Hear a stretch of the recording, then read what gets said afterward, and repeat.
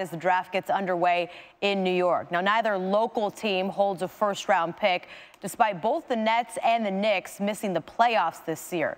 However, the Knicks still managed to grab headlines, making a big splash with that trade for Derrick Rose yesterday. Reese Davis and company set the scene from Barclays. Really awesome moment for that young man to be lifted there in the parade. Very cool. JR. Winning. Champ. Yeah.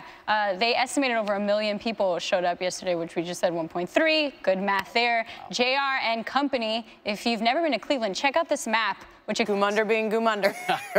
8:35 here, Sports Center AM continues. We got some new news coming in this morning. The Giants of San Francisco say they are open-minded to pitcher Madison Bumgarner taking part in the home run derby. He recently met with Bruce Bochy, the team CEO, and the GM to let them know his desire to be a part of the real derby, not a pitcher's home run derby. Okay. Because I think that's been discussed recently. Right. You were like, yeah, I think that's awesome. Puppy dog.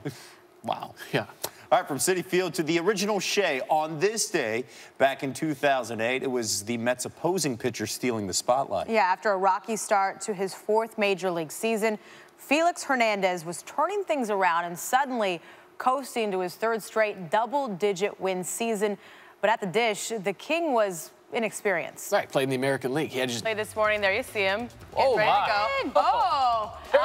He's already got the jersey. He's got the jersey ready to go. We're going to talk to him in 8 minutes. He will also have Brett Brown and Brian Colangelo throughout the morning. Kevin, we will see you in just a few minutes. But first, we are going to get you up to date with the trade that Simmons led LSU in scoring, rebounds, assists per game, but he really lived in the lane. That jump shot basically non-existent. 3 3-point attempts all season, just converted only 31% of his jump shots. What's the likelihood that he can be a prolific scorer? To be, which is an all-time great, a top 5 player in the NBA, and lead them to the promised land, he's going to have to develop that part of his game. Maybe not necessarily the 3-point shot initially, but he's going to have to be a more consistent 15 to 18-foot jump shooter because teams think he can. His mechanics look like they're good enough. And as you mentioned, it's a full-time job now. He doesn't have to worry about class or anything else. He can just be in the gym all day if that's what it takes. Tim will be back with us next hour to break down the newest addition to Hollywood and what the addition of Brawl Pick. We welcome back NBA analyst Tim Legler. And what's the biggest hole that the Lakers need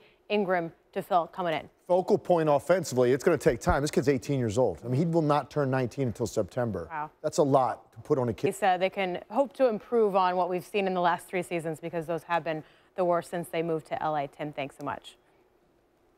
Oh, yeah. The heavy hitter. Big swinger, Dan Le Batard. Oh, yeah. The heavy hitter. Big swinger, Dan Le Batard.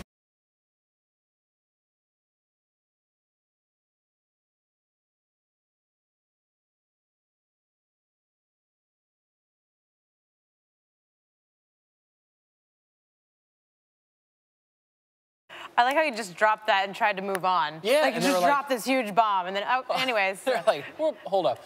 Little Zach Morris timeout. Like, hold on, let's talk about this for a second.